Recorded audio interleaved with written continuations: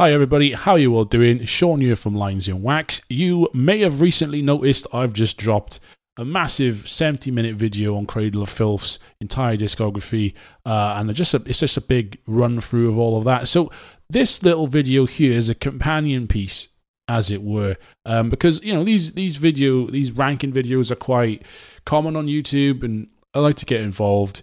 And of course, not everyone's got time to watch a 70-minute video on a band. So yeah, if you're really into Cradle of Filth, by all means go check out my long, in-depth, complete discography retrospective.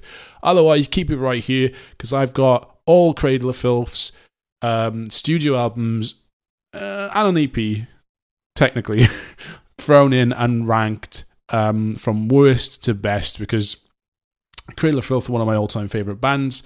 They've had a lot going on.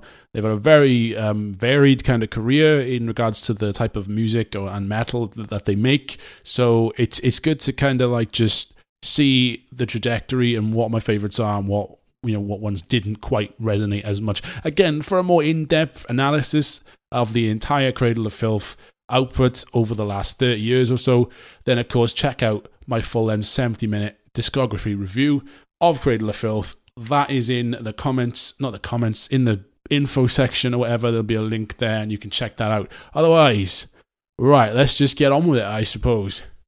In last place then would be the 2012, I want to say, effort, the Manticore and Other Horrors. Easily my least favourite by a country mile. Purely because it's just so uninspired, it's so bland. The band is like a skeleton of itself at this point. You've got Marthas on drums, you've got Paul Allender on guitar, and Danny Filth. I know Marthas and Paul Allender kind of did, kind of pulled together and really made this, a coherent record. But it's the worst Cradle of Filth album. It's not bad as in technically proficient. It's not. You won't turn it on and go, well, this is absolutely shit. What are these guys doing? It's just so boring. It's so cradled by numbers. It's so sterile. It does nothing for me. So it's right there at the back. Next up, in 15th place, is Phonography. This had a bit more charm to it than the Manticore.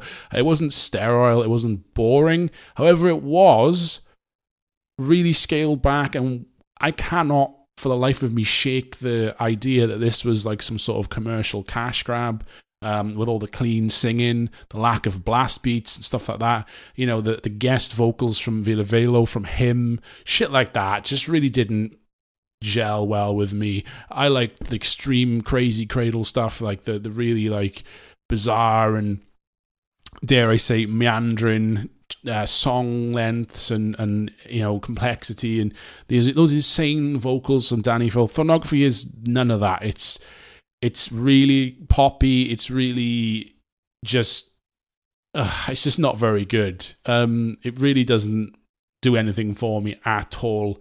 So it's right down here at number 15. Just above it, but only just, is Darkly Venus Aversa, which suffers similarly to me in my eyes as the same fate as the Manticore and Other Horrors, is that it's just really boring. This album seems to split fans. People seem to either love this or hate this. Personally, I hate it. I mean, again, technically and proficiency-wise, the band are tight. The band are, they're amazing musicians. It's just, this really just doesn't really do anything for me. I don't really resonate with it. If I listen to it, as I like to with Cradle of Filth records, I listen to the whole thing in one go from start to finish. It doesn't really draw me in at any point, even though there are some good moments. There's some good sounds and some good lyrics or riffs or whatever. But it's just not very good. I'm afraid, and it's just really and I don't know what it is. The artwork is just really bad as well, and yeah, it kind of has the same. What I said about Manticore stands for Darkly Venus Aversa as well, even though it's not quite as bland or stripped back and kind of boring as Manticore. So yeah, that's why that one's also quite low down the list. So number 13 then. This one ain't too bad. From this point onwards, the albums have more redeeming qualities to them than the three that I just mentioned. So in 13th place is Cryptoriana, the Seductress, or Seductiveness of Decay. I always get that album title wrong. Again, this was like the revitalized modern day Renaissance Cradle of Filth lineup. This was the second album they did with that solid lineup that's been more or less there since, I think, 2014. I know Lindsay Schoolcraft has left the band within the last few years, but over the last 6 to 8 years, the band have had a solid lineup, and this was their second album. And the first album that came out kind of blew everyone away. But Cryptoriana seemed to get good reviews. Personally, it just kind of doesn't really excite me. Again, it's better than all the records I've mentioned previously and has a lot more standout moments in isolation, but as a Cradle of Filth record, a musical journey from start to finish, listening to the entire album, I can find it, again, quite disengaging, quite boring. It's not bad. It's not bad, but it's not great either, and that's why that one sits there, number 13th place. Next up in number 12 is From the Cradle to Enslave EP. I count this because it's a transitional period for the band and it's quite an important EP. There's so many fucking lineups on this fucking 6-track EP. It's insane. So it's the last we see from Stuart Anstis in regards to the songs Dark Blood and Fucking. I don't know if he was... Yeah, I'm guessing he played on From the Cradle to Enslave as well. But those are the real core of this. It's a 2-track EP, let's be honest. There's a version of Carpathia on here, which I don't really know why it's on here. It's pointless, but you do get to hear Nick Barker's drumming a bit clearer than it is on the album, but it's still a subpar version. You got amazing cover songs. Sleepless by Anathema, Death Comes Ripping by the Misfits. But it's kind of a mixed bag. It's this low down because it's all over the place. It's a jumble of sessions. It's a jumble of lineups. No one really... It's kind of all over the shop. But it's some, 4 of the 6 tracks on here are absolutely amazing, despite this. And that's why it's this low.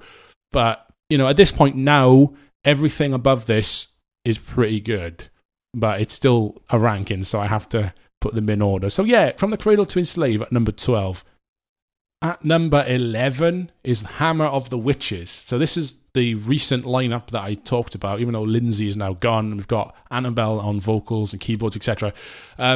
This was their first album, and it really, really brought my interest back into Cradle of Filth after a string of kind of meh albums, Manticore, Orthography, Darkly Venus Versa. When this came out, I was all ears again for Cradle of Filth. It felt like a revitalized, reborn band, and it was. It's a completely new band, more or less, with only Danny and Marthas on drums surviving from the previous lineup. Hammer of the Witches has some, it has some amazing guitar playing. There's amazing drumming. The songs just seem to hit that much harder like they used to. We've got some really interesting keyboard playing going on because of Lindsay Schoolcraft. Some really cool songs. Deflowering the Maidenhead, Displeasure in the Goddess, Blackest Magic in Practice, Right Wing of the Garden Triptych. Is that the name of the song? Just thinking off the top of my head. Brilliant songs, brilliant album, but it's low on the list because there's better albums. In number 10 is the most recent album, Existence is Futile. Now, this is people kind of, I think, put this way up as really, really, really good.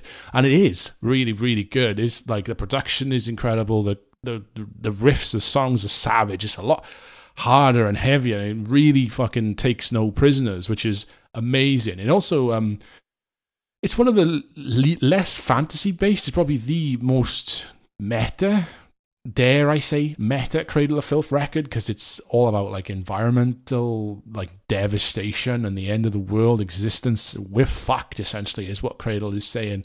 And this record is brutal to kind of emphasize that. And it's again, after a massive break since Cryptoriana, it's an incredible album. It's a really well made, really well polished and put together metal record. It comes in at number 10 because, as I said with the last few, it's just ones that are better. Number 9 is Godspeed on the Devil's Thunder. I think this will be lower for a lot of people, but as in low, further back down the list of stuff that isn't as good, but I really like Godspeed on the Devil's Thunder. I think mainly because after Thornography, it gave me back what I was craving from Cradle of Filth, and that is like the super heavy songs, the really fast, intricate stuff, the mad concepts, like Gilda Ray concept album. They did a concept album about a satanic French paedophile. So it's back there with that dark, bizarre fantasy. This is the first album with Marthas on drums, and it was just fucking lightning fast, and it was really a return to form in the late 2000s for me. I really like Godspeed on the Devil's Thunder, and it's a journey as well as a fantastic concept album from start to finish. Really brutal, really great, amazing stuff, amazing songs. Cannot knock it at all. Number 8 is Nymphetamine, which I initially didn't like because of the more melodic direction, and you get that kind of downward trend if you were following along as a teenager, like I was in the early 2000s. We had Damnation, then you had Nymphetamine, then you had Thornography, and you could see the thawing of the sound as the albums went along. So I initially wasn't that big into Nymphetamine, but I did like the songs. Again, as an album, as a journey, as I like to say with the Cradle of Filth, what am I saying? With the Cradle of Filth albums, they're always a journey from start to finish. I don't really find that was the case with Nymphetamine. I find Nymphetamine is like an album, like a traditional album, a collection of good songs, rather than a musical journey from A to B. It has some fucking great stuff. Like I said, Gilded Cunt, Absinthe with Faust is probably one of my favourite Cradle of Filth songs. Nymphetamine Overdose is amazing. I really like Filthy Little Secret, even though it's actually probably a quite bad song, especially from Cradle of Filth. Mother of Abominations, English Fire. It's just stacked. This is just stacked with really good songs. And people throw some shit at Paul Allender, but this album just showcases Paul Allender's talent as a songwriter, and it's phenomenal, fantastic. At number 7 is Bittersweets to Succubi. I love that album title. It's kind of like a stopgap EP more than an album. It's got a really kind of washed out, kind of like hollow production to it, which I touch on in the long video that I have on Cradle. But I love the songs. Again, All Hope in Eclipse, Born in a Burial Gown, Suicide and Other Comforts, Scorched Earth, Erotica. These songs are fucking incredible, and chuck that into a cauldron with some re-recordings of Principle of Evil Made Flesh tracks, like the title track, like the Forest. No, it's not the Forest was my name. What did they redid the Black Goddess Rises, and they also did Summer Dying Fast. These are really good remakes as well, and it's a great EP/album. Production's a bit crap. That aside, I absolutely love all the songs. Danny's vocals in these sessions as well are absolutely just out of this world. The end part of Suicide and Other Comforts is just, oh my god, like what is going on with that voice? Number 6, I think this is going to surprise some people. Number 6, Cruelty and the Beast. Usually this tops most lists, and I completely understand why. It's really hard at this point, right, in the discography, in the ranking. It's kind of hard to decide what goes where. These are all incredible albums, but number 6 is this low, and I say low like that because it's not low. I mean, I've talked about some amazing albums before this, but Cruelty and the Beast is off the top spot, number 1, number 2, because the production, and I know it got remastered or whatever, that isn't particularly great either. It sounds too overproduced and polished. It doesn't really, the keyboards on the remistressed version just sound garbage. Like, they fixed the drums, even though Nick Barker is apparently still not happy with the drums, which is fine. That's his right. But they kind of stripped out all the guitar, all the guts out of the guitar gone, and the keyboards just sound terrible. Whereas on the original mix, everything sounds fantastic, but the drums sound like absolute gash. Which is a shame, because I think this is one of the greatest metal drumming performances of the last 20 or 30 years. Nicholas Barker is an absolute machine, and his drumming, his fills, his like stamina, his speed is just incredible. And Cradle of Filth really floundered, I think, when Nick Barker left.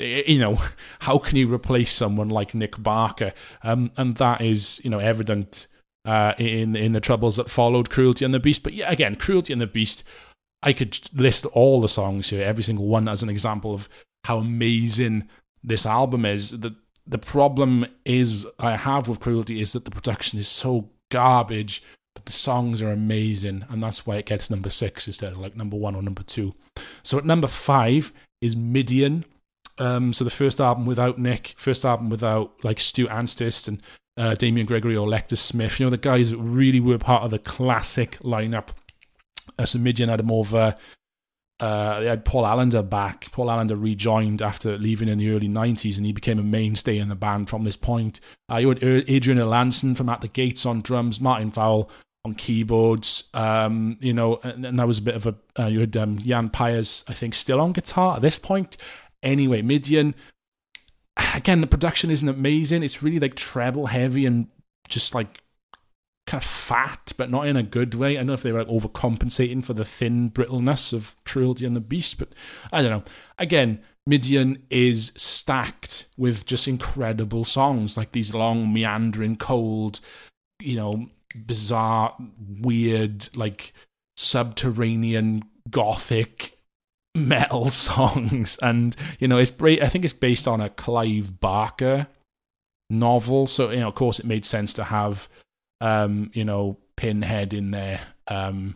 Basically, what I'm saying here is like this is a brilliant example of Cradle's music as a journey. The whole album feels like one unique whole. I would recommend listening to Midian. I wouldn't recommend just picking a song. I would listen to the whole thing in one go. That's how I like to do it. I like to follow along with the lyrics, and you can really appreciate the just craftsmanship of these songs. Ghost in the Fog is on here. It's one of the greatest Cradle of Filth songs. Lord Abortion, Cthulhu Dawn.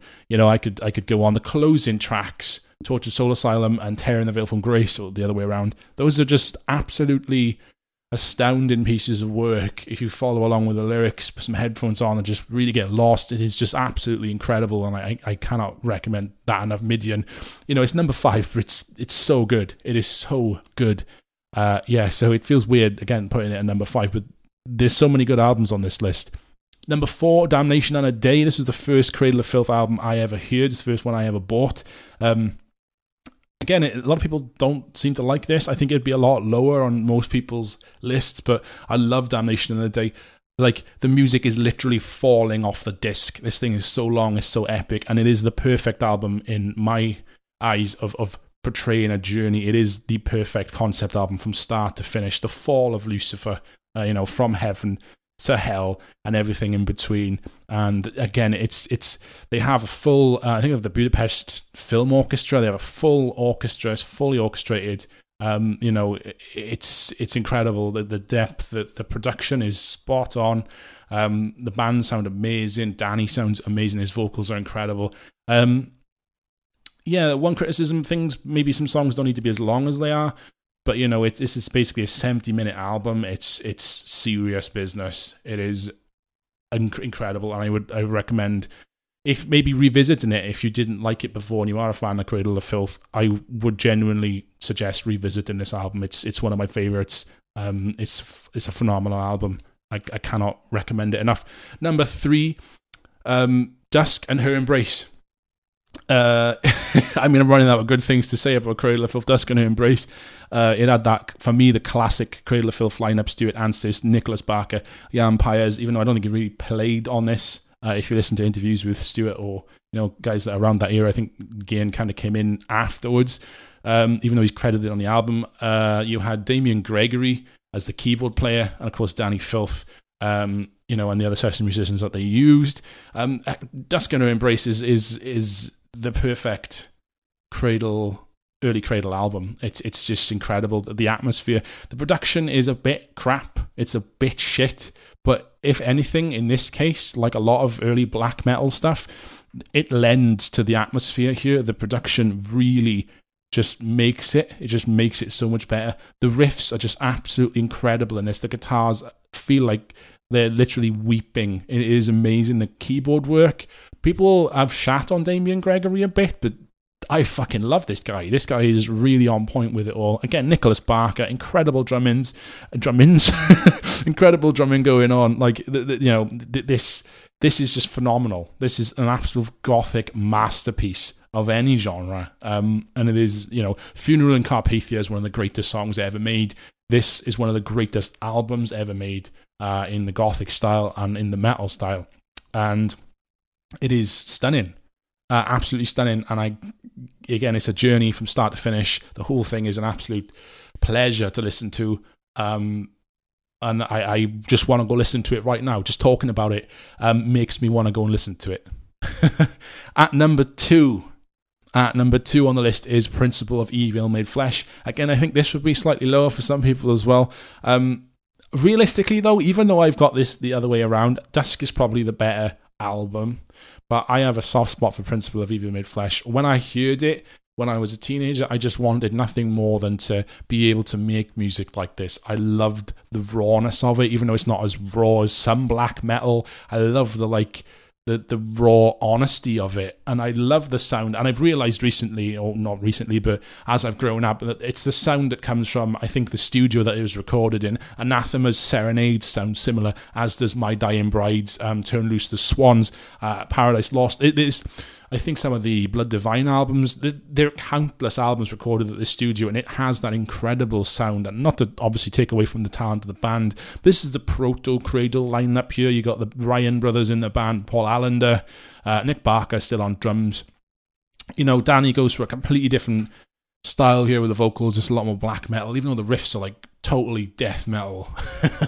But I love this. This is raw, this is honest, this is the beginnings of an amazing time and an amazing career for this band. And this album is literally like just incredible. And I don't wish to be older, I don't wish my life away, but I wish I was there to see the impact that this had, those magical beginnings. And I love this. I absolutely love the sound. I love the songs. I love the creepy keyboard interludes by Ben Ryan. Like, they're incredible. I love this. I love everything about it. I love every single song on it. I love the like roughness of it, the youth and the energy you can hear. Absolutely love every single last thing about the Principle of Evil Made Flesh.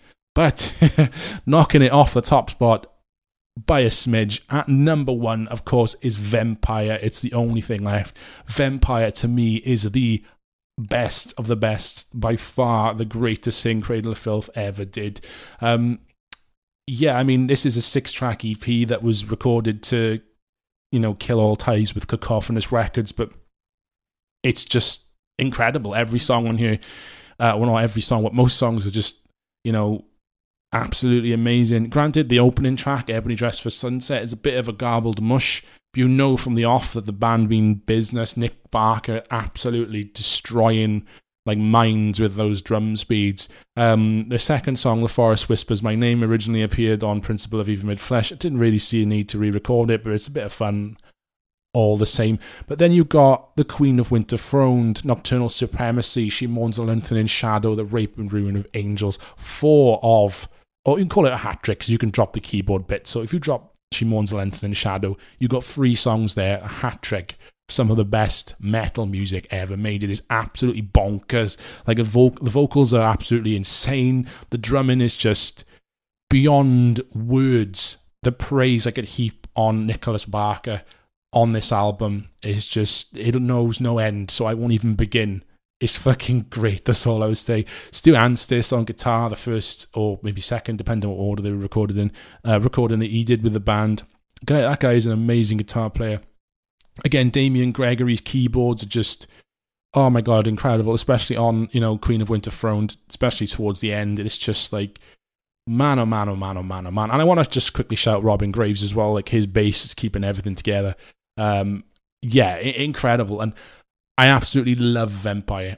I cannot fault this, well, I can fault it, the first 2 songs are a bit but like the rest make up for it perfectly. So that's it. That's my Cradle of Filth album ranking. Again, it ended up being 25 minutes long in its own right, but it's still easier than watching a fucking 70-minute video if you're not that interested in the discography of the band. So yeah, give me a like, subscribe, all that shit, because I'm going to be doing more of these in the future. So thank you for watching. Let me know what your Cradle of Filth records are. You know, what your favorites ones are, which ones you hate, or just talk to me about, you know, anything you want in the comments about, you know, Cradle of Filth, about black metal, anything like that. Let's get a dialogue going. Cheers for watching. This has been Lines in Wax. I'll catch you in the next one. All the best.